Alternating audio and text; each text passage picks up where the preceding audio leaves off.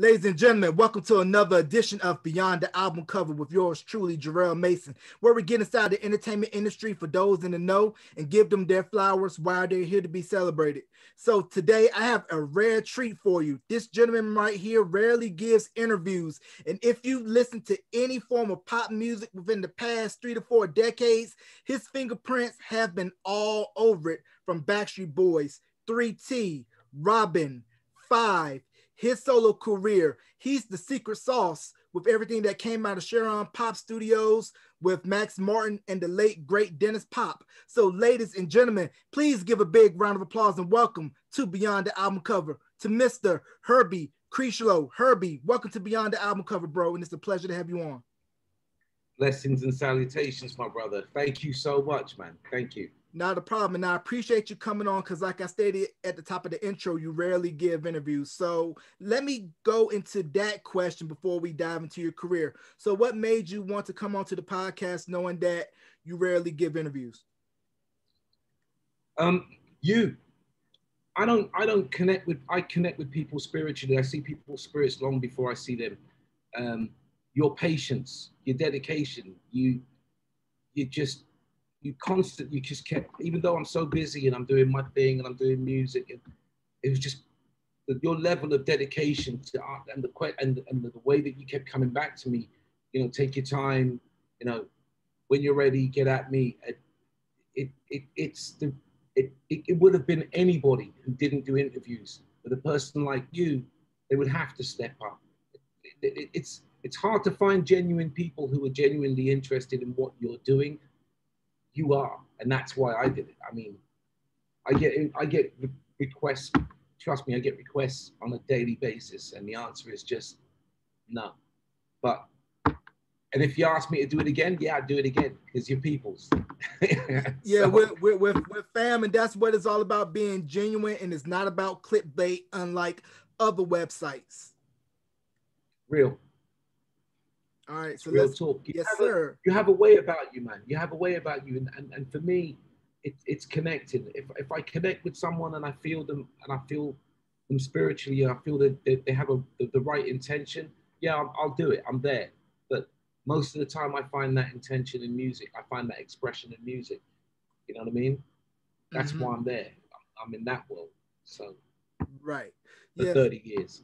Yeah, so let's go ahead and dive right into it. What was your journey like going up in the UK and in Barbados and the music scene in the UK, where you have Lovers Rock, Northern Soul, and then your underground pirate stations like your Kiss FMs and other stations where you could only get urban underground music, unlike not on mainstream radios such as BBC Radio 1 and Capital Radio?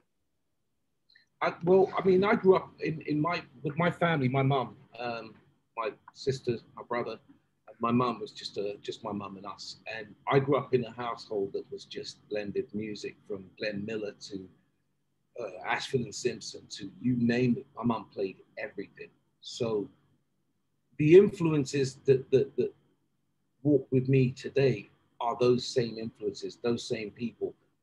Everything from Lovers Rock, you can go across the board. Moving to Barbados was probably the best thing that ever happened. The toughest thing, but the best thing that ever happened to me. Because in England, you're a brother or a sister and you're doing your thing, but you're not really noticed until you've got to fall into the system, so to speak, before you can fall out and stand up. In the Caribbean, you got to stand up, man. You got to represent what your skills. You got to show your skills. You have to show what you can do, and it's a tough place to grow up, but it's one of the best, highest levels of education in the world. And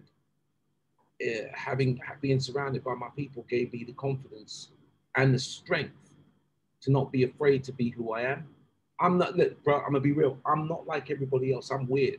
I am weird. I know that. I'm the thumb that doesn't fit, But growing up in the Caribbean, they taught me that being the thumb that doesn't fit means that there's another hand for you to fit to. Be proud of who you are. Stand up for who you are. So it was an amazing time. I grew up around Supercat. In the Caribbean, I grew up around Supercat and Barrington Levy and Jimmy Cliff and being on stage, performing with these guys from a young, really, really young age. I mean, I've been on stage since I was 15, 16. And Eddie Grant and all of these amazing vocalists and artists, and Nicholas Branca and all these incredible people that gave me the opportunity and believed in me. And I just needed a place to fit, to figure out where my skill sets would fit. So I think if I could do it all again, I'd do it exactly the same way. Mm-hmm. And for That's those the Caribbean, from England to the Caribbean. Yeah, I've been so blessed, you know.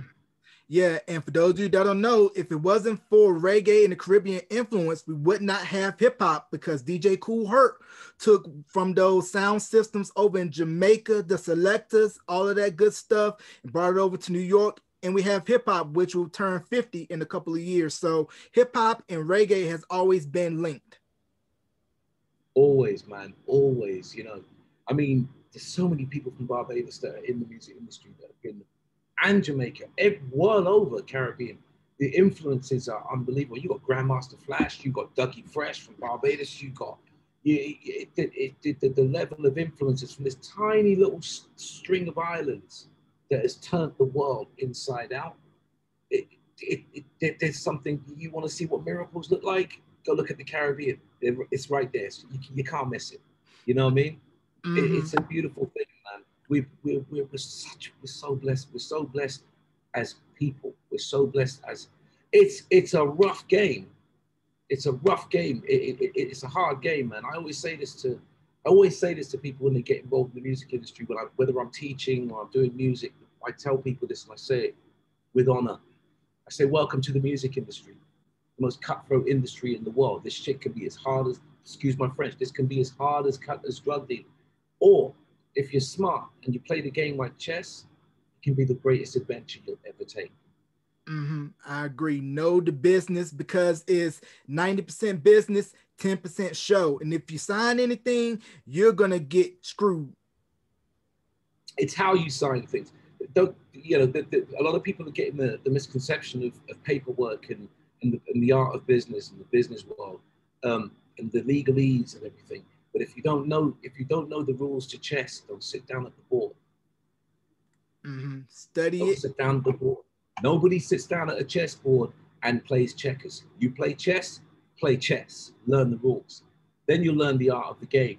Then you can win in the game. Then you can get good at the game, and you can become a classic player.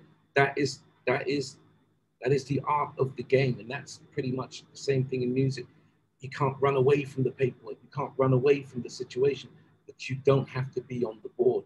You do have to learn how to play. Now, just cutting your teeth in the business, did you always want to be in the front, or was it primarily behind the scenes as a songwriter and producer? And what was that process like, shopping your demos around, hoping to get a song placement? I started out as an artist. And it was all I wanted to do.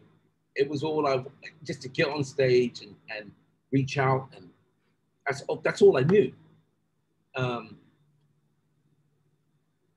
After a while, I started to realize that what I had to say, the way I wanted to express it, I couldn't express it. So I started noticing that I could express those emotions and express those feelings through other people. So I started to write, and that's when I met Dennis. That's when I met Dennis Pop, and it was just crazy. He was DJing in a club, and I used to go to this club every night. Just because I had just moved to Sweden, and I didn't really know the place, and I used to go to this club every night, and he would DJ. And then one night I was sitting next to the DJ booth, and one night he just handed the mic to me, and I was like, "You want me to do with that?" And he was like, "You've been waiting, so go for it." And that's how our friendship began. And that was my best friend.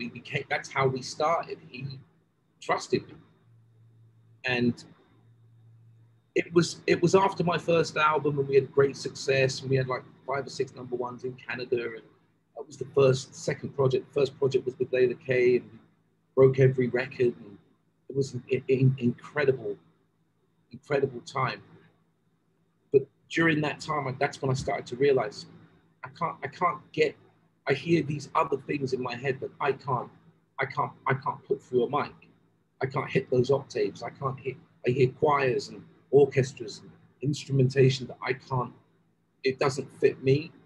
And the level, the amount of genres that I was picking up on, I just needed to get a way to get that out. And Dennis was just basically like, look, you need to choose. You want to be an artist or you want to do what you were born to do? And I was like, what was I born to do? You know what I mean? It was that kind of young, inexperienced. And we just dived in head first. Everybody thought we had a plan and we was all constructed.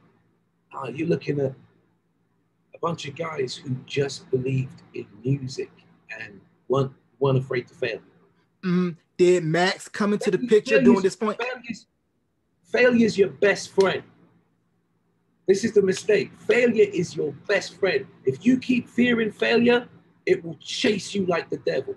Failure is your best friend because when a child gets used to falling over, they dust off their knee, they keep on running. Failure is your best friend. 1,000,000 failures, 1 success. Right. I agree, because if you look at fail and you break it down as an acronym, first attempt in learning. That's it, man. That's it. And people won't notice your failures.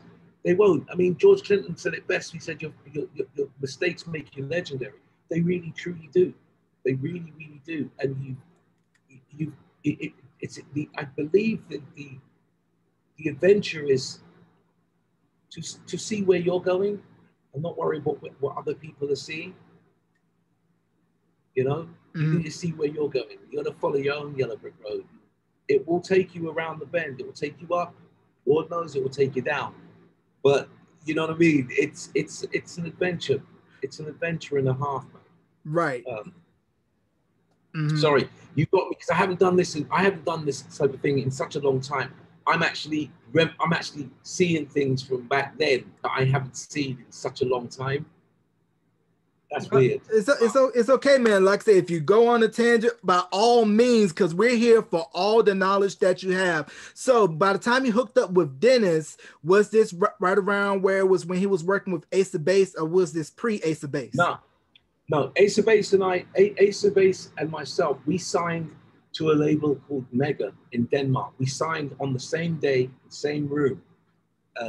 Before Ace of Base, before Sharon, Dennis was working at a studio with one of the most incredible producers called Douglas Carr. And it was Douglas Carr, myself, and Dennis. The first song we did was a song called, which Lady Gaga absolutely loves. And that was Open Sesame for Layla K.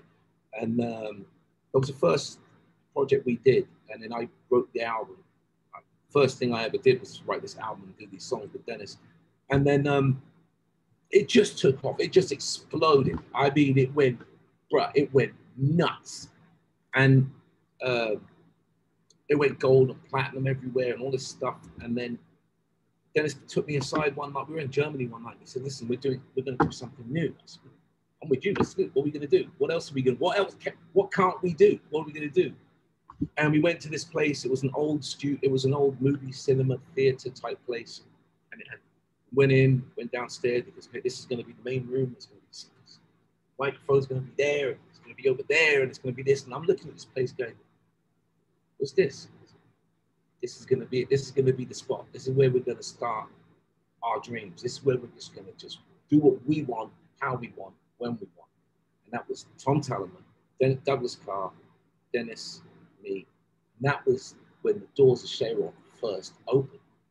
Oh no, there wasn't Martin. There was people coming and going. That was before Andreas Carlson, what I absolutely adore, and Christian and Dean, and all of the rest of the guys. It was just us, and that was just before Ace of Base, and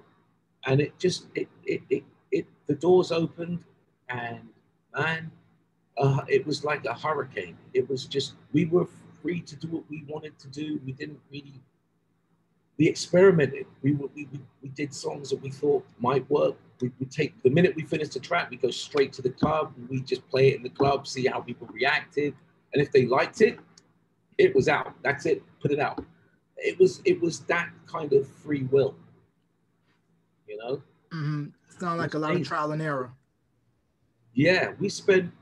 I can remember one summer we spent my wife went nuts. We spent the entire summer in the studio, ground floor, next to the DBXs and all of the sound equipment.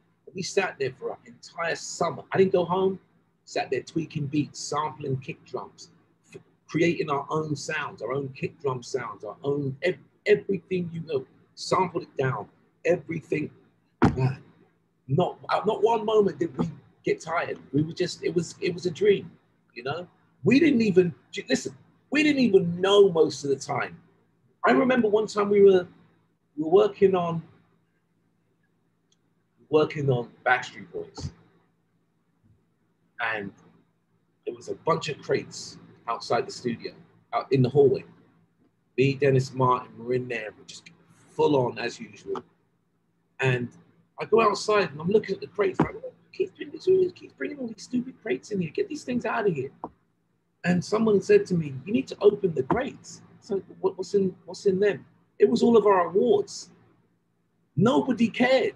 There was these awards in crates, dude. Nobody, ask anyone at Sharon who could tell you the story. Never opened them. They were just there.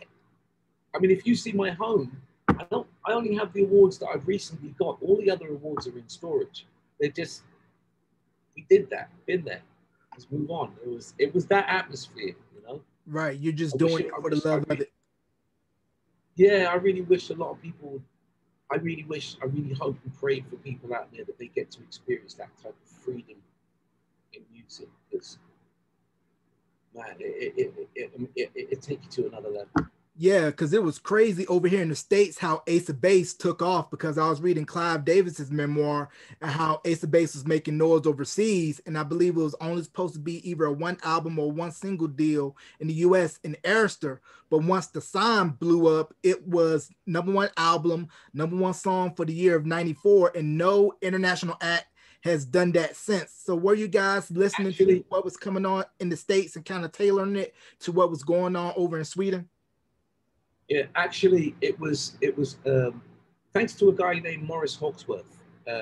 Morris Hawksworth was the A&R for Mega, and it was the song that blew up that did 24 million singles. Was a song called "All That She Wants." That was the first single, and I can remember Morris traveled the entire world and walked into every office with the CD, with this in his bag, and shot that deal worldwide. Nobody was taking it. No one was saying anything. Then he finally met up with Clive, and I mean, I adore Clive Davis, because Clive Davis has this. He has an ear. Man, he has an ear, and that's the difference, you know. But that's the story. That's how it really happened. It was all Morris, and Morris took it all around Europe, all around the world, and once the right ear, it got to the right ear, it was gone. That was it. Yeah, because it was ear candy. I mean, like I said, it did gangbusters here in the US. But I want to go a little bit to a pivot and talk about Eurovision and the importance of Eurovision, because you had acts such as Celine Dion, Julio Iglesias, ABBA. The song Waterloo ended up winning Eurovision for the year that it entered. Can you explain the importance of Eurovision? Eurovision is. I don't get in. I'm not into Eurovision as per se as I would be a producer or a songwriter for songs. It's not my environment. It's not my musically not my environment. That's not to say that I wouldn't ever. It's just that until now it hasn't been. Eurovision is so important in Europe. It opens doorways for artists, for songwriters, producers that would never open. They wouldn't. You listen to 90% of the songs coming out of Eurovision, there is no market for them. There isn't a market out there. There is no market out there right now for what is playing on Eurovision until Eurovision comes out. It's giving people another opportunity, you know, to step away from one direction, and maybe you don't fit in this direction, but maybe your sound fits here. You know, there's been rare occasions like ABBA and like my dear friend Noreen, who did Euphoria, which is really funny because the guy who did Euphoria with Maureen, Peter Bergstrom, Peter and I started our careers together. He was actually my very first music partner. We worked, that was a very, very, very, very, before Dennis, before everything. He turns around and breaks every record in Eurovision history with Loreen. And there's, on rare occasion, these songs cross over. But the beautiful thing is that just because you don't fit in that area of music, and that genre of music, there's this other area of music that's just as big, that provides a space for your skill set. Do you know what I mean? There's a different age group, a different demographic, a different appreciation. So if you don't fit there, you can fit there, and it is that important. It's as important as pop music. People make as much fun as they want as pop, but I am a firm believer that if I was once told that someone said to me one time, yeah, but you just make pop. That's corny. I said, that may be true, but I'm the best damn corny maker on the planet. That's the difference. That's the difference. I believe in what I do. If you're into pop, people call it corny, make the best corn you can, then get the corn. Mm-hmm. Get that money. You know, money is the product of hard work. It's not the end all be all. But back to the point, these areas of music, the Eurovision Song Contest is as important as the rest of the industry, simply because it provides another area for people to feel as important and be heard. And that's vital. You know, that is really vital, because without it, if you're not into this, then you don't believe that you should be doing music, and the world could miss something classic. You know? It's as important as the opera. It's as important as rock. It's important as it's a machine. It's an animal on its own, and it provides so much for so many people. I'm saying.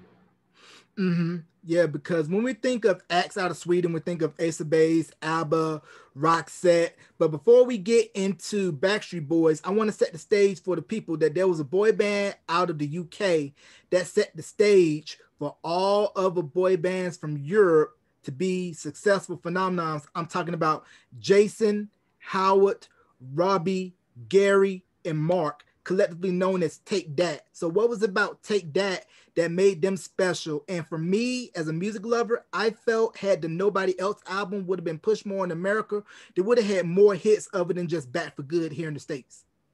Take That is one of the bands I wished I was involved in. I really do, because Robbie's just an amazing friend, amazing person. The whole band is incredible. But what they did was answer a question. There are times in the music industry where the industry seems to only be catering to a specific set of people. And then there's an empty space for these people, and they're over here just as valuable. What Take That did was answer that space. That's what they did. There was an empty space there. There was a space where, why don't we have a band that does this? Or why England's asking for this? There was a space, and Take That filled it, and that was vital. I mean, their fan base today, to this very day, is huge. You know, and I don't know. I think the difference between me and a lot of people is I don't see genres. I just don't. I don't see genres in music. I see music, and I read it as such. And our job as songwriters and producers, man, look, we work in an environment where we have to have our emotions on our sleeves, on our cuffs, right? Our job is to express feelings and the words that the ordinary people out there can't find. We need to we answer that. We answer the situation. We remedy the situation, or we express what they're going through, or we provide an emotional sense where we take you out of your mundane and into the stratosphere and bring you back down safely. This is what we do. This is who we are, and it's really not about us per se. Nobody can actually tell. No songwriter or producer can tell you that they wrote something. It comes through you. Ain't you nobody sit down and write nothing. If the universe puts that, it comes straight through you and it comes out. That's our job. We're conduits. You know what I mean? Mm-hmm. And it's difficult for me to answer certain types of questions because I only see things as I've been blessed enough to be that channel, you know? And Mm-hmm. my job is there's a bunch of people over there that need to, there's a beautiful set of mothers over there who are alone. I got to write songs to tell them it's okay. There's an angry dude over there. I got to tell him to calm down. I got to express what listen, my grandfather used to say this: if aliens ever came to this planet, landed on this earth, you're not going to politicians, you're not going to governments, they're coming to us. You know why? Because we're the ambassadors of the human heart. That's our job. Mm-hmm. That's why I don't do interviews, because I'm too busy expressing. I'm too busy trying to find the words to fit how they feel, or to tell them it's going to be all right, or somebody filled with anxiety or suicidal tendencies. My job is to soothe or ignite or activate, or that's what I do. You know what I mean? Mm-hmm. Right. It's kind of hard to, sorry I sidetracked there, but Y'all good, brother. So with Take That splitting in 95, we have a little band in the US called Backstreet Boys coming over to Europe. We Got It Going On wasn't a hit in the US, but it was big in Europe, and Europe was used as their testing ground before they broke back big in America, because Quit Playing Games was the song that broke them over here in America. So what was your first response when first seeing Backstreet Boys? I wrote that about my wife. Oh, wow, I did not know that. That's what we do at Beyond the Album Cover. We get the exclusives. We had an argument, and I remember we had an argument. I got on the bus. I was on a bus at the time going to the studio, and I just heard this thing in my head, and I just heard the whole song. I ran in the studio. I said, Dennis, I got this track. You got to go downstairs, do this track now. He was like, no. Is it a ballad? I said, no, get Martin. I said, Martin, let's go. We're gonna go do this track. So we ran downstairs, and it was literally an hour. Literally an hour. We sent it off to the boys. The album was just about to close. We sent it off to the boys. They reopened the album. They were like, we're cutting this now. And that was it. I mean, it was the right time and the right expression, you know, and it just I speak with Nick. I mean, I just spoke with Nick last week. I mean, we're still all very close and all still like family. Excuse me, but it was the most magical experience. I never thought I would have it again, but then, you know, with Five and with Robin, with all these other bands, this beautiful connection keeps happening. But with Backstreet Boys, that's like the golden chapters. You know what I mean? Right, because it was crazy to think how before Backstreet broke in America, pop wasn't really in the States until Spice Girls and Hanson made it okay for Americans to start playing pop music again. And then Backstreet just came out the gate swinging. But my favorite cut that was not an album cut here in the States, but it was a B-side of the single for Quit Playing Games, was Lay Down Beside Me. AJ sang the mess out of that record. Wow. I forgot about Lay Down Beside Me. Wow. Yeah, that should have been a single in the States. Very R&B driven, very smooth. And like I said, AJ knocked it out the park. Yeah, man. When you heard these boys, when I remember when we did Show Me the Meaning of Being Lonely, and we were recording the vocals in Polar Studios, which was ABBA Studios at the time. And when AJ and the guys, when they started recording the vocals, you can say these boys vocally were just unbelievable. It was just a joy just to come up with things for them to sing, and they still are. But man, the hair on the back of your neck would stand up, the harmonies they would touch. It was just incredible. And I remember them cutting Show Me the Meaning, and I just sat there looking at them. And AJ was cutting the vocal. And he was on, "There's nowhere to run, I have no," and I'm sitting behind me, and we're just sitting there looking like, oh my God, this is it. This is, you know, years later, we're sitting there watching the boys perform it with Elton John and all of these things, and it was just unbelievable, unbelievable adventure. You know, knock down the barriers, get out of the way of yourself, and the adventure can take you on some pretty awesome places, to some incredible places. Right. You know? Right. And I don't know if you've seen this video on YouTube. There's a video of a young NSYNC performing in Europe, and they were singing snippets of Quit Playing Games. This was before they broke big in America. Yes, Justin, JC, Joey, Lance, and Chris singing Quit Playing Games. So what was your reaction when you first saw a young NSYNC and knowing that, okay, Backstreet Boys is all having success, but here we got another group that's going to do the same thing? I was in the studio. I just come out of Studio A, and these young dudes were coming down the stairs. And I just come out of Studio A. Some of the guys went in the room. One of the guys was standing next to me. We were having this conversation. He says, "You gonna work on our album with us?" And I said, I don't have time, bro. I really would love to, but I don't have time. I've got a bunch of other stuff in the other rooms to finish." And we really, really clicked. We got along, and I was like, "My man, listen, I've got a funny, because I want to hear you guys vocally. You know, I just want to hear." And I heard them through the door, and then the guy next to me, he started singing along with the harmonies, and I just looked at him and I said, "Oh my God, you guys are going to be huge."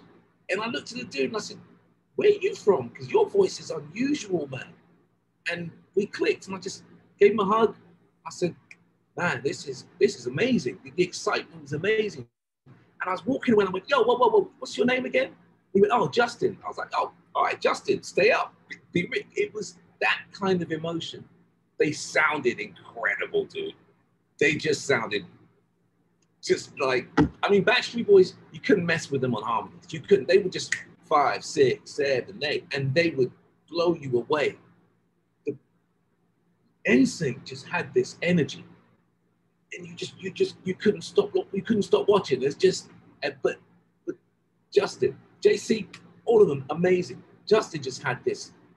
He just knew. You know what I mean? It was a really exciting time. Nothing that came through the door was not exciting, wasn't willing to try something or go for something. I remember working with a band called, one of my amazing heavy metal bands called Drain. It was a 4-piece girl band from Drain. They were on tour with Black Sabbath. They were amazing. And I got to write for them. You know, and I wrote their hit, and it was just like co-wrote the hit with them. And these things wouldn't happen now because these barriers and these walls, get them out of the way because you're missing shit. Give me 1 second. Like, I have a cat who's more intelligent than you. She's trying to get outside. Go ahead. 1 sec. Go ahead. The 90s was great. Yeah, no idea, dude. The 90s was just, you had everything from Prodigy over there, NSYNC over there, Damage, you had M&A, you had Aaliyah, you had Monica, you had Robin, and it was all different genres of music, and it was incredible. Yeah, it was. You know, it was okay to like Prodigy and like Run DMC. It was all right to be into Slick Rick the Ruler and the Adventures of Slick Rick, and then 10 minutes later you're listening to Metallica. It was fine. Do you know what I mean? Yeah, it was about music. Very diverse. Because I can remember being a kid listening to Top 40 radio, watching MTV TRL. It was diverse across the board, where you have rap, metal, pop, R&B, and the soundtrack that you, Max, and Dennis helped create. I had in my collection, I had Westlife CD, I had Fives CD, I had 3T Brotherhood on cassette, and I wore that out. So boys. Talk about 3T. Wow. Man, you know, there's very few times in my life where I've connected with people. Like I said, I see their spirits long before I see them. The day we got to LA, And Kenny Commissar, incredible friend, incredible dude, picks us up from the hotel. And we're on our way to the studio. And Dennis turns around and says to me in Swedish, "We don't have a track." I said, "What?" He said, we don't have a song. We haven't had time to do a song." I said, "Well, we're going to meet the band now." Said, "Yeah, song." So I went into my world and I'm like, all right, let me think. I'm sitting there, I'm like, I got it. And I started beatboxing and I started singing the chorus as well as beatboxing. And Martin joined in. Martin was like, well, "Okay, I'm with you. I got you." It was that we never had much of a conversation when it came to music. It was always connect. And D would start, he was doing his thing and I was doing the verse and singing the chorus and everything. So we went in the studio, we went straight to the mixing board. But D started building the beat. Me and Martin sitting there scribbling down the lyrics and everything. And when we looked up, we noticed the boys were sitting there and we were like, "Oh my God, sorry guys," so into the music, and everyone just connected so beautifully. It was just incredible, man. And we toured the whole of England together. We had a #1. We had one of the most treasured. Forget all the Diamond Awards and all that stuff. One of the most treasured blessings I've got is that every single time I'd come off stage with 3T, Papa T would give me the phone, and there'd be Mike on the other end. How'd it go? How was it? "Oh, it was amazing, dude. It was absolutely incredible." And we did Wembley and we're doing all these things. And there was this incredible moment when the album came out and they called me and they were like, "You need to look at the album." I'm like, "Yeah, okay, this is great. We did the video and everything." "No, Herb, check out the album." I checked the album out and my name was placed below Michael Jackson's on the album. And it was a gift. And I just thought, well, that's it for me. End on a high note. That's it. Thanks, everybody. It's been real. It was, what else could you want? Mm-hmm. This is what I teach. This is what I teach when I'm at schools and universities in Germany, wherever I am. These adventures that I've got, I always tell people, I'll probably never write a book because the book nobody would ever believe me. No one would ever believe me. No one would believe the things I've seen or the adventures I've had, but those are my adventures. This is why being a mystery is so important. Mystery means my story. History don't matter. That's his story. Let him keep it. You understand what I'm saying? Mm-hmm. So this adventure that music offers you, it's in, bro. I've heard stories from left and right. I've sat with Lionel and told me some incredible stories. I sat with Morgan Freeman having lunch and listening to just the most incredible. And I give thanks every single moment because all of this was given to me from music. Right. Opened up a lot of doors. But 3T, to this day, they still are my family, and I adore them, bro.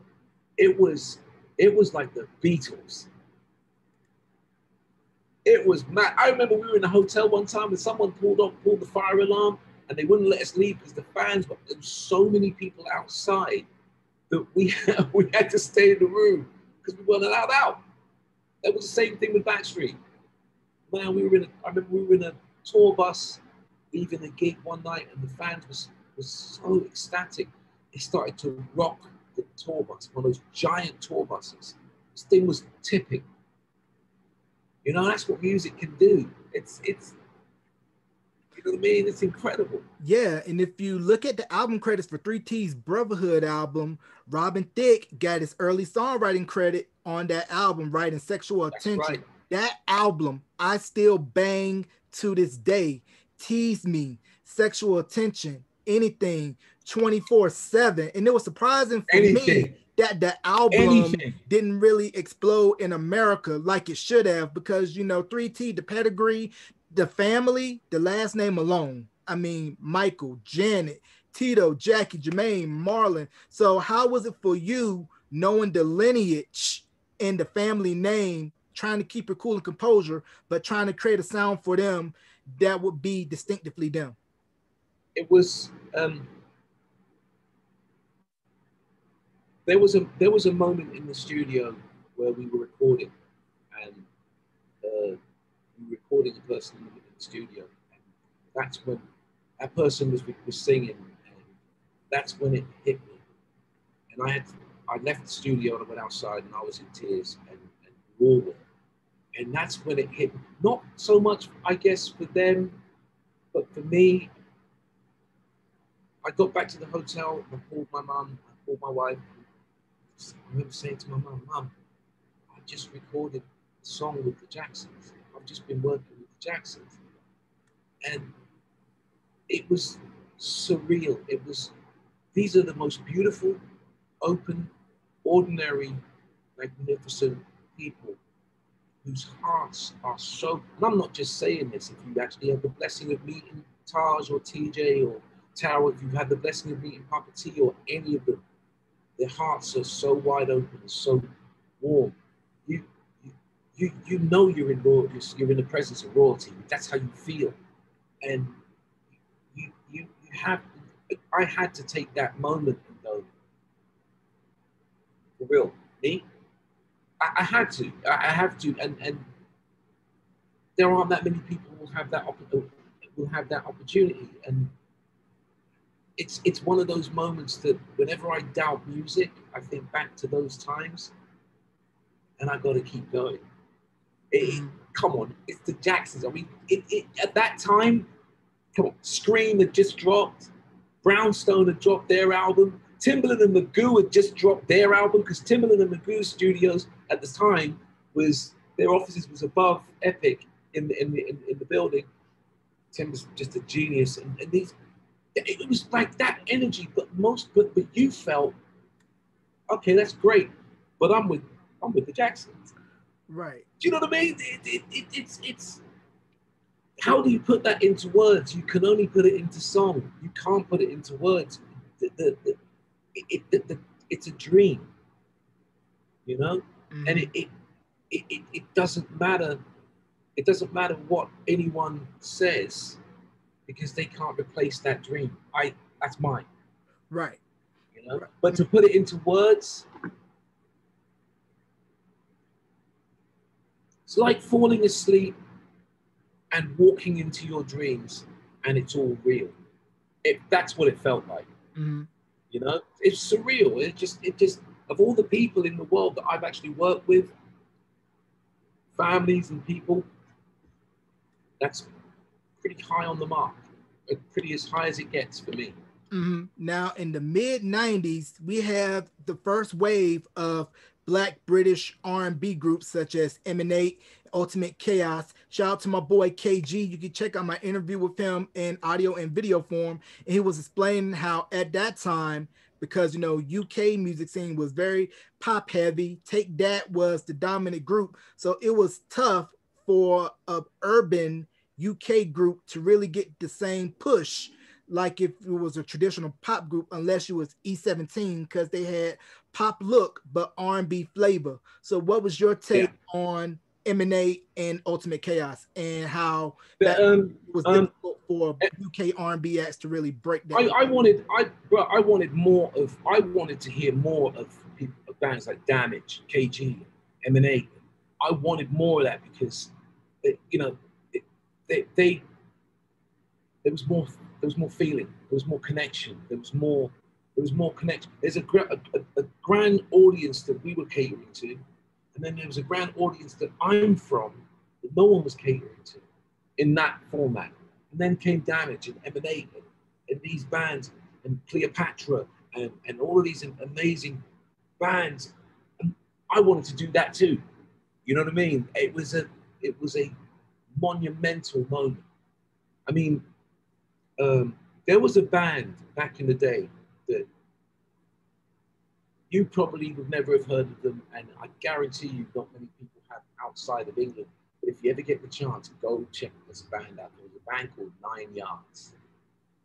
They were at the same time as Emanate and Damage. There was a band called 9 Yards. It was that moment. You felt proud. You felt like, what? This is happening across the board, and there was a lot of the times I am in the pop industry. I've been in the pop industry, what you might call pop. For me, it's genreless because I've done everything from classical music to heavy metal to rock to pop. I had the official song in 1998 for the NBA. I had the Slam Dunk the Funk. I've done all of that. But there's a loneliness when you're of color, or as a black man, in a white environment, in a white pop environment. It's lonely. People have asked me this so many times. How did you deal? I've got a powerful family and I've got powerful roots. I'm from the Caribbean, don't play.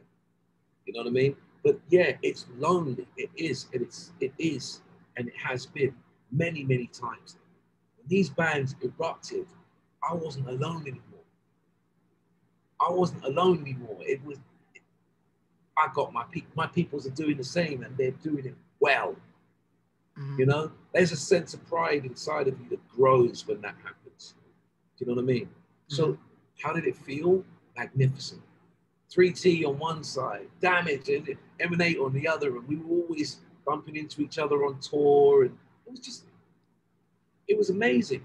It was just amazing. It was right, and it still is. It still is. It ain't stopping, and we're still going.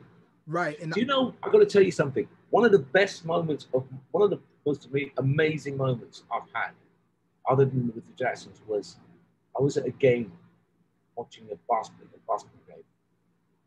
And Chicago Bulls was playing.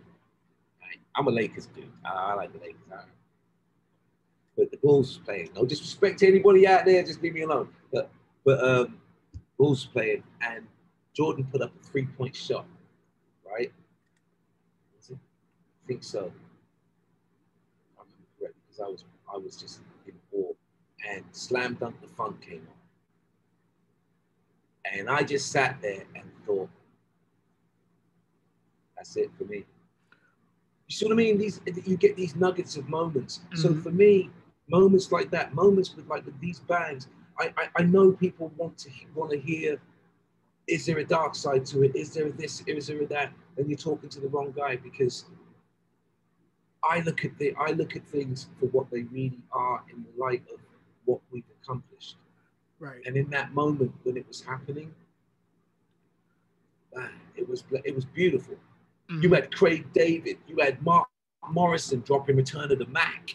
You had it was just everyone was getting into it. You had Horace Brown from the States dropping One for the Money. It was amazing. That Melt 90s had that energy that was daily. Mm-hmm. Right. You know? Right. And I want to give a mention to the precursor to Emanate and Ultimate Chaos, Rhythm and Bass. Had the cuts Roses, Can't Stop This Feeling. They cut Tell Me before Groove Theory. And also that was where Wayne Hector, yes, that Wayne Hector, famous songwriter, arranger, producer Wayne Hector. That's my boy. That's my bro. That's my bro. Wayne Hector's my boy. Wayne is amazing. Groove Theory did it good. But they did it to a point where people thought it was an original. Mm-hmm. You know what I mean? Yeah. Yeah, I love you for putting that out there, man. That's beautiful. That's what I mean. There's just not enough. There's just not enough of these bands that had such a huge impact. They're just not. Come on, man. Lucy Pearl, En Vogue, all these bands that just made music so magnificent. They just don't get heard. They don't get talked about. They don't get the respect they deserve. You know what I mean? Yeah, I agree. I agree, because if you look at back then, the world was a lot bigger, because this was pre-internet. So you really didn't know what was going on the other side of the globe. And the one thing I found interesting with a lot of the UK R&B groups was that they would take their styling and sound cues from what was coming on in the States with, Boyz II Men, Troop, New Edition, but add the look and the aesthetic like they were a US group, but they were UK at the core. Mm. Yeah, that's absolutely true. Yeah, we've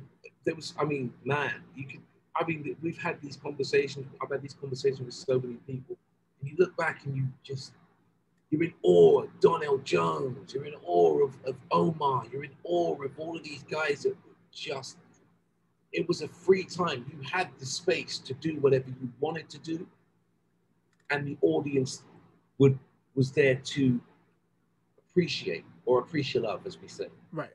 Right. You So, know, yeah. and I just wish there was something in the world where people could go and still feel that. That's why I love the 90s. The I love the 90s tours and all that is so important, because it's, you know, the I love the 90s tours, all of these shows that are coming up where they're doing the tours before the pandemic. And, you know, my heart goes out to so many people who've lost, you know, but we're talking about music. But the I love the 90s tours are so important because they've got a whole new fan base of younger clientele. Because it was a different feeling. It was a different. These days, music, as magnificent as music is, music has now got a dog mark on it, whereby certain labels and certain people are telling you, if you don't carry this dog mark, well, we can't sell you. So wait, so I gotta have a chip on my shoulder, a slight attitude, and talk about stuff that's no longer important in order for you to do me a deal and keep your deal. There's a bunch of people out there that need me to help them feel human or expressive or emotional. That's my job. My job is not to have a dog ear. It wasn't like that back in the day, you know? And if people out there, watch for the dog ear. If it's not you, don't let it be you. And you mentioned Five and Slam Dunk the Funk. Now, Five was put together by Simon Cowell, from what I heard, because he missed out on the Spice Girls, which was put together by Simon Fuller. And Five, they had moderate success in America with When the Lights Go Out, The Things You Do, Slam Dunk the Funk. And I remember Disney, they did a concert special. It was them and Bewitched. And they wore that special out. And I was a huge fan of Five, because Five had more of a R&B edge. And I believe they did some of their stuff on their own. And I had heard that Bye Bye Bye was originally supposed to be for Five, but they passed on it, and that's how NSYNC got it. Now, first of all, Spice Girls was founded by a guy called Chris Herbert, fantastic human being, and his brother. Chris Herbert and his brother brought Spice Girls to Simon Cowell, and it took off from there. And then they changed management, and Simon, who's an incredible human being, moved on, and the rest is legendary. But credit goes out to Chris Herbert, because without Chris Herbert, that would not have happened. Chris Herbert was also the manager of Five. And I co-wrote, I think I wrote like 7 songs on the first album. I think we did 11 million albums. I can't remember. But it was, they were just a whole nother beast altogether. They're just a bunch of boys from London, from England, with just incredible skill sets, just out there having fun. And that was what you felt when you heard Five, you know? The story about Bye Bye Bye going to Five and Five saying no. It's good that you said that, because it's like, no, Christian and Dee made Bye Bye Bye for NSYNC. You know, Christian is a genius technician, bro. When he does something, when he did something back in the day, it was, when he did something for Celine, it was for Celine. When he did something for Five, it was for Five. As you get these stories that are out there, which I do understand and I appreciate, and I appreciate the fact that they're out there. But the reality of it was that song, that song was made for the only band that could pull it off, and that was them. That was NSYNC. They're the only boys that could. And nobody else out there could sing Bye Bye Bye. Forget it. Right. Yeah. So that's definitely the art of songwriting, where some songwriters, they'll put a song out and try it on different people and see what sticks, while others, I got this band in mind and this is exclusively for them. Still do it. When we work, it's like when we did the songs for Zayn. I mean, just they're written specifically for Zayn. Nobody else can cut them. And no one else would have been able to do the justice that Zayn could. I mean, Zayn's incredible. It was just an honor to work with him. I mean, I've worked with everything from A to Z on the alphabet now. I've got a couple of letters to go, but they're all worth it, you know. Mm-hmm. But yeah, there are some people that still pitch songs. I still pitch songs every now and again, but predominantly, primarily, we tailor make songs for the artist. Mm-hmm. Yeah, so pretty much kind of like the Jimmy Jam, Terry Lewis approach. Boom. Yeah. Mm-hmm. Jimmy Jam, Terry Lewis. You're hitting all the right names because that's my people's. That's my influences. That's my inspiration. You know, right. My biggest inspiration is Prince. You know, has Mm-hmm. always been, will always be. Right. Just they're the the freedom of expression personified. Right. So what was your take? What was your take when you first heard a young Robin and then crafting Do You Know What It Takes? And Robin predated Britney and Christina 2 years in the States. And I found it interesting how she took a page where it was like, okay, I can do pop R&B easy, but I want to go in this whole another direction, kind of like what Pink ended up doing after the Can't Take Me Home album on the face, and she embraced more of her pop rock side. Robin took that same approach.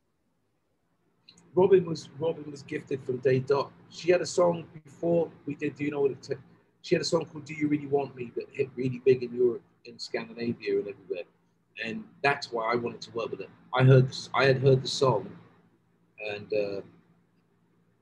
I remember when we were going to studio to work on something or other, and I was getting ready, and I heard the song on the TV, and I was like, MTV back then only did videos, so I heard the video, ran out. Like, who's that? We need to work with her. She's amazing. And then the weird thing was, I got to the studio and she was sitting there in the studio. I came in. I'm like, I just saw you on TV. You're Robin, right? And she was like, yeah. I'm like, let me hear you sing. And she hit some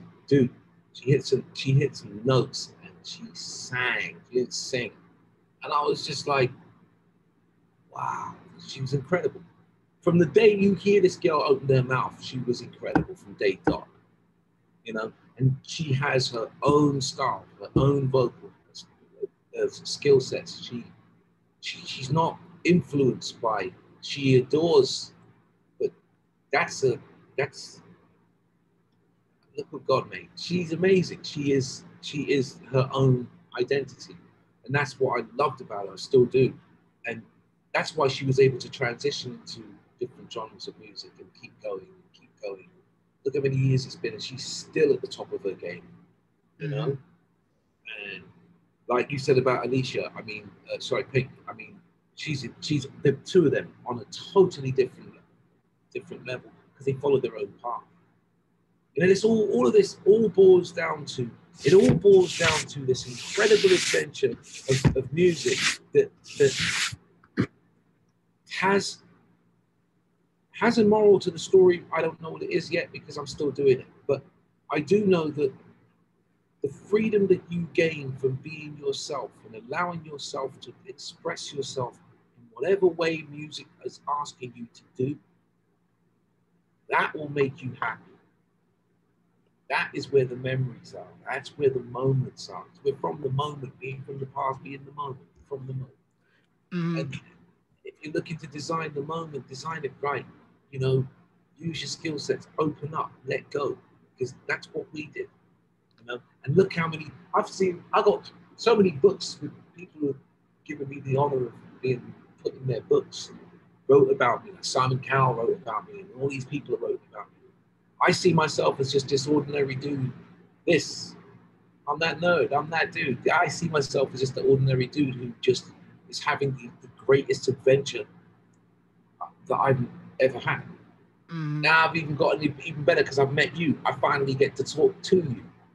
And it's crazy because, look, I ain't got it. That shirt you got on, that's exactly the same shirt I was gonna wear for this. Crazy, isn't it? But is it really? Let's put it this way: if I had, it would look kind of weird. Two guys in pink shirts talking, it would look kind of weird, like somebody's wearing 3D glasses. Something that you might remember, such as the adventure. don't miss the fun points. Do you know what I Right. mean? Right. It's hard to express all of. There's so many things that have happened. There's so many beautiful things musically. I've watched the transition of music. I've watched the transition of music like so many of us, like everyone from Fresh Prince, Will Smith to you name it. We've all watched the transition of music go from one genre and hybrid into something else, to transition into something else, to becoming something more, to see the outcome give birth and life to something incredible like Kendrick Lamar or Billie Eilish or Zayn. You've watched it. The weird thing is, if you've been a part of it for 30 years and watched it grow, you know, it's you can express it in words in a song. It's hard to express it in words outright. The only thing I can say is that I hope whoever is watching this understands that one day this could be your adventure. Mm-hmm. That you'll be sitting here telling that story. Yeah. You'll be telling your story. Mm-hmm. Yeah. And before we talk about your new album, can we talk about the impact of New Jack Swing and Teddy Riley over in Europe? Because if you look at what he's done and even the K-pop movement with BTS and all those acts, you can just see the New Jack Swing Teddy Riley influence. This is the thing. This is what I'm talking about. Now Teddy's doing a lot. Teddy's been doing a lot of K-pop stuff, and he's been involved. He was involved in that gigantic band Girls' Generation, which I think are absolutely incredible. We've had a lot of. I've had over the years had a lot of success. I think I've been on like 17 #1 albums from K-pop, from SHINee to Super Junior to Toy to you name it. It's been incredible. And he's been doing a lot of stuff over there because they're accepting what he has to offer. But come on, man, my man's been involved. My man's influences in Europe. You can go the Dangerous album. You can go. You're going back to Guy. You're going back to Aaron. You're going back to the impact is what the impact. Whether people like to understand this or not. That seed that they planted from all the way. Listen, people go on about Pharrell. Dude, Pharrell was blowing me away with Rump Shaker when he was 18. You know that, right? You know Pharrell did Rump Shaker with Teddy Riley. Mm-hmm. That's Teddy Riley's impact. That's Teddy Riley's impact. Finding a kid as talented and as gifted and as amazing as Pharrell Williams at 18 doing Rump Shaker. That's Teddy Riley. That's the impact. That doesn't matter. In Europe, it was probably bigger than people thought. It was probably bigger than it would appear in America. But Guy and the New Jack Swing movement, it was enormous, dude. It was light. It was enormous, and you couldn't go nowhere without hearing New Jack Swing. You definitely could not go anywhere without hearing New Jack Nowhere. Swing. And it was interesting to see different countries put their own spin on it, like all of the swing beat acts out of the UK, out of Holland, and saying we're gonna take this American style, but add our own localism, cultural flavor to it. I mean, you couldn't go anywhere. It was the impact was so big. It was in it was something and everything was used. Had a piece of New Jack. It had either the hi-hats or the hard snare. It was always something, and you knew where it was coming from. You just knew. Okay, it's and to show you how long the impact was, come up to Blackstreet. No diggity it just kept coming. You know what I mean? It's like there's another sound style that was absolutely. Don't know if you remember a song called "Doing the Butt." Yeah, EU Go Go. That sound, it was over. It was bound. That was over. It was I think. We remember we didn't have the internet, so we didn't really know what was happening across the water unless it came through MTV or, you know, that kind of vibe. But I'm sure if we had internet back then, you would have been able to see how massive the influence of American music and the influence of just vibe, what you guys did to Europe. It was huge. It was blessed, Mm-hmm. you know. And there's not one person in Europe can say they're not forever grateful, because they'd be lying if they said they weren't. Yeah, because I know those U.S. imports was not cheap. And when reggae and everything started to cross over in the States, it was like, wow, we got this going and that going. But there were some UK acts who I felt should have broken in the U.S., but didn't for some reason. I felt Miss Dynamite should have broken in the U.S. I felt that Ooh. Solid Crew should have broken here in the U.S. And I definitely for sure thought once 50/50 by Lamar got some spins that he would break in America as well. Yeah, I agree with you. I totally agree. I Miss Dynamite was, she, God, man, how amazing was she? I mean, she still is. I bumped into her a few years ago at the studio. What an amazing woman. Yeah, man. I mean, there were so many bands that she, I feel as though, I feel as though, had we have had the openness of the internet and online streaming and stuff, I think it would have given them a greater opportunity. Do you know what I mean? Mm. But back then we didn't, so you can't really cry over spilt milk. But man, the impact that those bands had,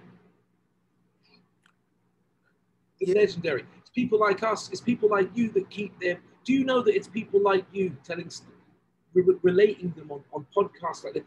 You're keeping them alive, man. You're keeping their dream going. And I've got so much respect for you for that, because now I know I'm not the only one. No, like I said, and I'm a lover of all music. And this group down men, New Jack Swing Forever, we have a lot of members that are from the UK.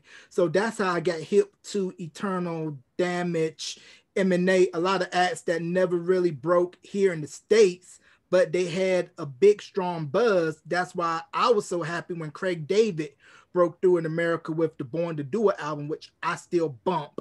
And how Mm. when Rewind came out with Art for Dodger, it was the birth of Two Step, which was a derivative of jungle or drum and bass. Yeah, well, I mean, drum and bass is drum and bass. You got drum and bass, you got jungle, it's massive. You got two step. Two step is a derivative of garage, and there's a lot of bands that were doing garage, and R4D and them not. They, I mean, there's a song on Artful Dodger's album by a dear friend of mine called Michelle Escoffrey. And if you know the Artful Dodger album, it's a shout out to Michelle, because man, now Michelle is part of one of the heads of PRS in the UK. She's an angel, she's a queen. But Right. the way that garage and two step was given open doorways to artists like that could actually sing. You could take gospel, you could take R&B, you could take anything, and you had this space where you could fit these amazing vocals on. It was Craig David. You could be a DJ, you could be an MC, you could be a what, you could be whatever. And if your style was correct, it would get appreciated. And it's the good thing is to see that it's still going. We just had a #1 with my bro Robin M. We just did a Click, the song Wavy, and another song called Google Me with Anika and Miss Banks. It's still going. It's still happening. It's just that it's not in that mainstream picture anymore, you know. But the thing that I think is important is that these artists, Eternal, Cleopatra, even All Saints, you got like Damage, Cage, all my boy, all those people, they're part of the stepping stones that have taken us to where we are. The stepping stones are, they are not his story, they're our story, and they should not be forgotten.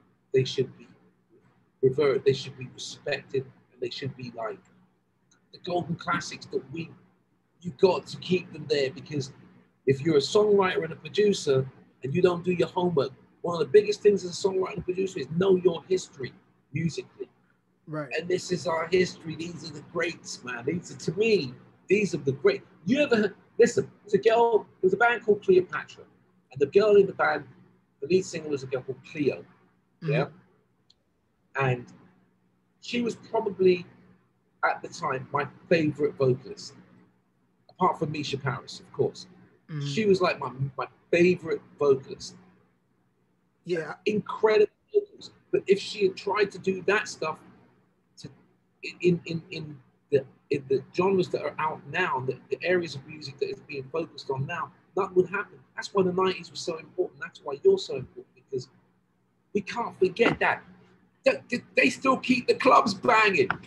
Yes, they definitely do. And I would be remiss if we did not mention the cornerstones of the UK R&B scene, the Brit soul scene of the late 80s, when you had acts such as Five Star, 52nd Street, Sade, Loose Ends, Soul to Soul, and how they were responsible in the city, how they were responsible for all of those acts we mentioned, like Emanate, Damage, Ultimate Chaos, for UK R&B to flourish, brand new heavies, and most of them really broke big over here in America. Galliano. You had Galliano, you had brand new heavies, you had, come on, the list, you could go on forever. The impact, there was an amazing vocalist. She was one of those people that crossed borders, and nobody knew she was white. Nobody cared when they found out. Lisa Stansfield.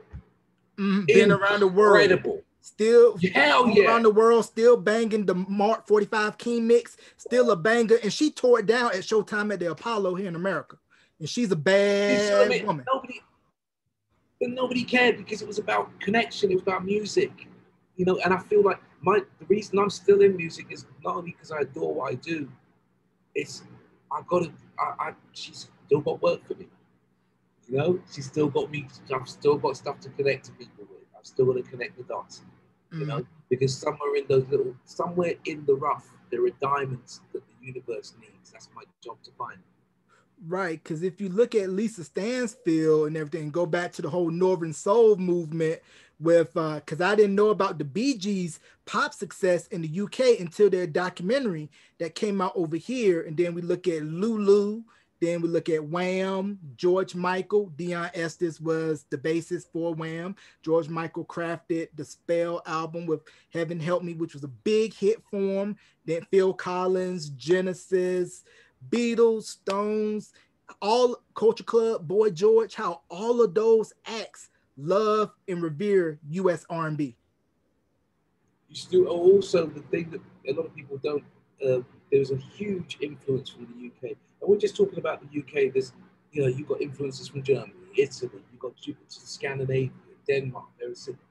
One of the biggest influences from the UK for me was ska music, and that was bands like Special Beat, but who a dear friend of mine who was the lead singer of Special Beat was Franklin Roger, who's unfortunately passed away. But that was growing up. You had the Specials, you had Selector, we gathered influences from these things. We gathered influence from the incredible music they made. You know what I mean? And so when people ask me about what I do and me, and they get a little shock when they go and check out who I am and all this stuff, and then the reason I don't see myself in that way is because I got a lot to do. I got a lot to do, man, and one day I'm going to be an ancestor. I'm going to make it great. Mm-hmm. Yeah. You know what I'm saying? Yeah. So, but you've got to give these guys shout outs. And I'm surprised that we don't have like, I'm surprised. I know they're going to say, well, just because people aren't interested. That's absolute crap. That's absolute nonsense. Excuse my French, but it is. There should be a show like Soul Train that still keeps it going, keeps the memory alive, keeps people feeling, keep going, because Earth, Wind, and Fire, you got Shalimar, you got my daughter plays Shalimar. My daughter listens to Earth, Wind, and Fire. She's into Cameo, and I'm in awe. She's got good taste. My man, you see what I'm saying? That's how we keep it going. It's so important. And the stories and the memories and all the things that I've been through, they're mine. But the lessons that I've learned, if I can offer to others, connect with them in a way that they see themselves doing the same, I got you. Let's go. So let's talk about your new album. My new album after a few decades, it's unfortunately my sister, who I adore, unfortunately passed away a few months ago. And the album is, she used to always say to me, um, do it, don't do it for the charts, do it from the heart. Do it for the heart. Don't do it for the charts, do it for the heart. And I never wanted to do a new album. I will occasionally drop some songs somewhere, something while I have time, and, you know. But this album is dedicated to my sister. That's why it starts with the moment of silence. It's dedicated to my sister. It's my way of saying to my sister, thank you. Thank you for teaching me, for helping me and reminding me to always, at some point in time, go back to your heart. You know, so it's not about, this album is honestly, it's, as I said, it's not about the charts. It's from the heart. It's about the songs that she loved, that I did, that she absolutely loved, and I did it together with my dear friend. He's a genius, Sean DC, probably one of the best producers I know, and a brother who was a dear friend of my sister's, JJ Washington, who's on the album as well. It's just his family. It's his family. And this album, I didn't realize it was going to get that much attention, and everyone's mailing me to, you know, there's something in each song attaches itself and touches someone in some way. I got some people mailing me from Germany saying, there's that song, you know, this is if you wrote it for me. I got other people mailing me, and that's what I did it for, because that's what my sister wanted. That's what she felt. The album's dedicated to her. The album's called The Art of Making Music for the People. It says it all, but it's for my sister. And for all those who are up for this, who are getting a little touch of nostalgia, feeling like they need to hear a little something different, then it's for you too. And if it's going to influence you or inspire you to do something for yourself, then it's for you too. I am as visible as music wants me to be. That's it. The rest is up to her.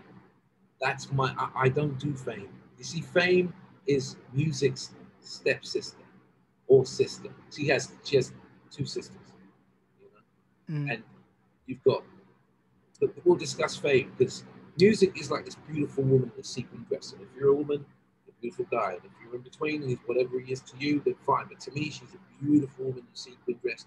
She has the most incredible voice. And she speaks to me all the time.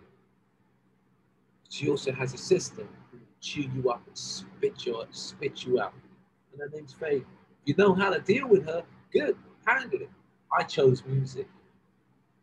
And I know there's a lot of people out there who try to do the same. You know what I'm saying? Create these moments. Create these moments. Create these moments. Don't forget the past. Don't forget these incredibly talented artists and entertainers, musicians, guitarists, drummers, violinists, flute. Don't lose them, because then you've got air. Right. Be in the world, but not of it. That's it, my G. You know? Be in the world and not of it, because if you're not careful, it can swallow you whole and you lose yourself if you don't have your true sense of self, because they'll make you out who they want you to be. Then they'll throw you in the garbage like you was yesterday's news. You know, it's I've had people ask me this for years. How come you've been in the music industry for 3 decades and you're still at the top of your game? Because I'm not on your game. I'm in my lane. This is my chessboard. I'm playing my game. Look, people believe there's a thing called destiny. I personally believe that destiny is an elevator that goes up to the clouds, and then people just start falling off the edge of it. That's what destiny is to me. Choice, not chance, governs your destiny. So choose. You are given the gift of free will. But if you don't choose, it won't work. And if you don't dream, see, we have an imagination, but we don't break down the word. Imagination means image within a nation. You have a city in your head that is only controlled by you. But if you don't use it, then thoughts create things. If you don't use it, and you can't create your imagery and envision what you want to do, then you can't step into that world and make it come into this world. Then you can't choose for it. It all begins with a choice. Don't leave it up to other people. Choose. Mm-hmm.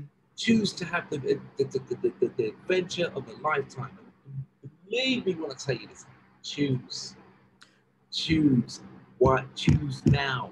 Choose the moment. History belongs to him. That's why they call it his story. Don't try and play that game. That's why it's called his story. It's his story. You might get your name in there, but that's about it.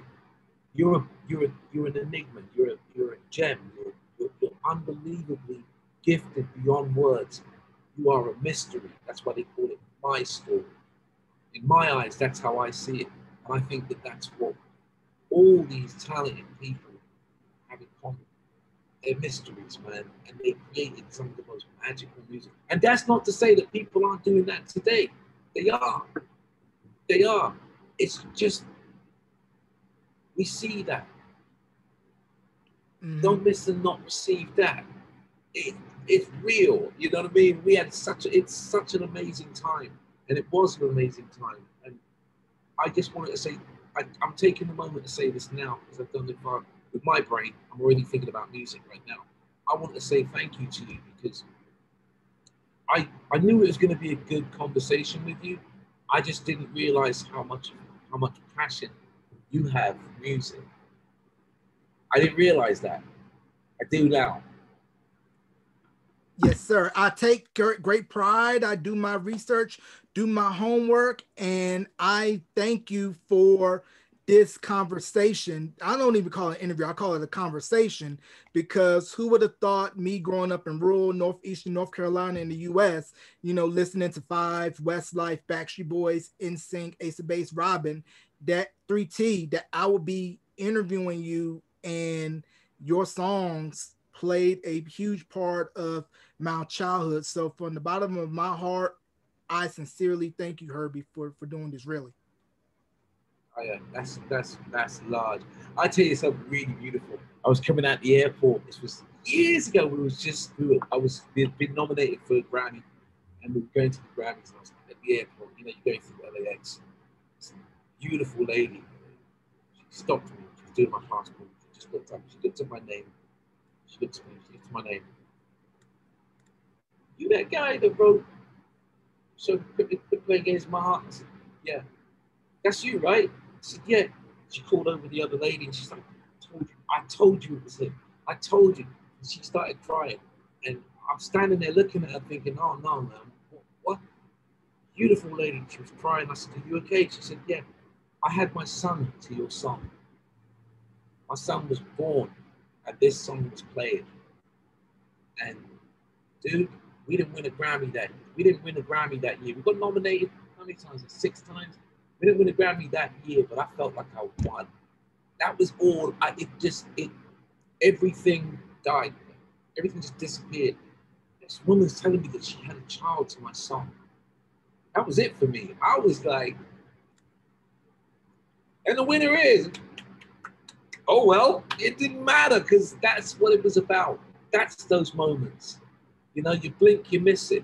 Mm-hmm.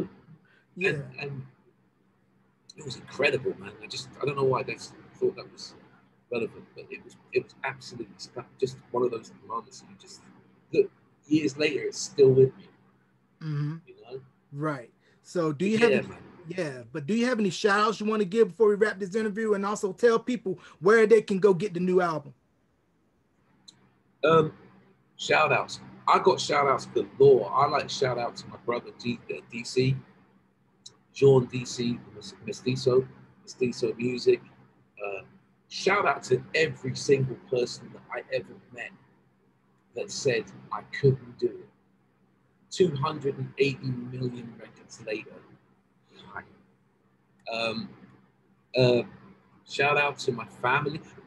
My shout outs are weird. I shout out every single person that's actually going to see this. You're my shout outs. I don't need my people. They've been hearing me shout out for centuries. These people watch it, and whoever will enjoy this, that's who my shout outs go out to. The album's called The Art of Making Music for the People. It's a nostalgic journey. It's just really and truly, if you want to feel something, feel something. If it touches you, share it, make sure people hear it, and really truly enjoy it. So you're my shout outs. That's it, you're my shout outs. That's where the love goes. That's where the love is meant to go. And the adventure's just begun, and I'm just getting started. So yeah, so feel the love wherever you're listening or watching this interview, and you can find it in audio and video form, either right here on my YouTube channel, youtube.com/Beyond the Album Cover, or wherever you stream podcasts, and at the website, beyondthealbumcover.wordpress.com. Ladies and gentlemen, please give a big thank you to the one and only Herbie Crichlow. And once again, this is a rare treat because he rarely gives interviews, so you all got something rare today with this interview. I got one shout out. I got one shout out. And that is to. I have two friends.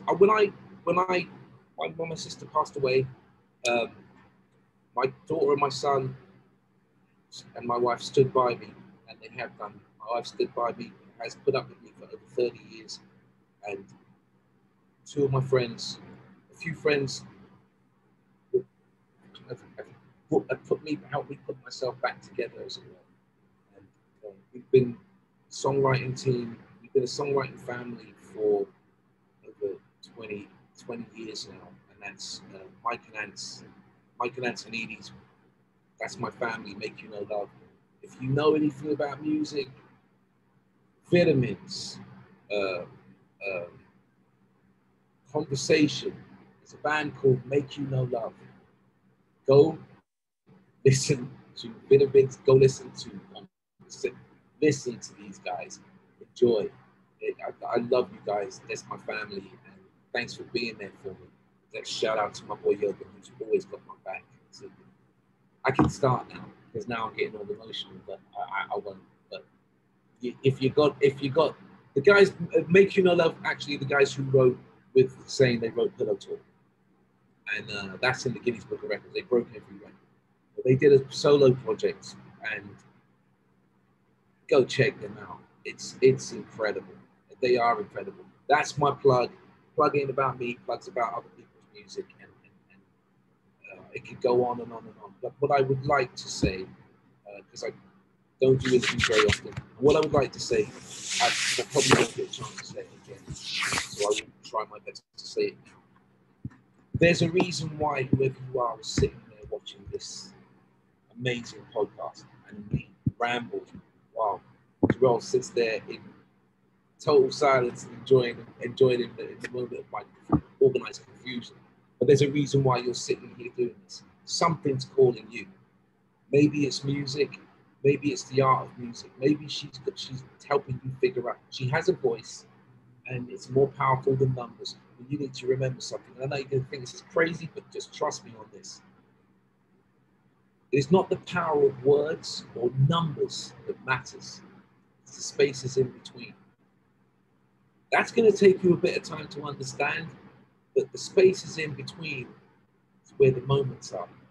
That's where we're from. That's the spark. That's where music starts. And if she's calling you, take it from some guy like me. Listen. Take your part, take your place. It might be different. It might not fit with the mainstream. It might be a little different over here. But if she's calling you, get off your butt and take your stand. You'll never regret it. Welcome to the game. Right. Pick up those jewels that Herbie was just giving you. Ladies and gentlemen, once again, the one, the only Mr. Herbie Crichlow. Thank you for coming to Beyond the Album Cover. I appreciate you wholeheartedly, sir. Well, thank you. Thank you.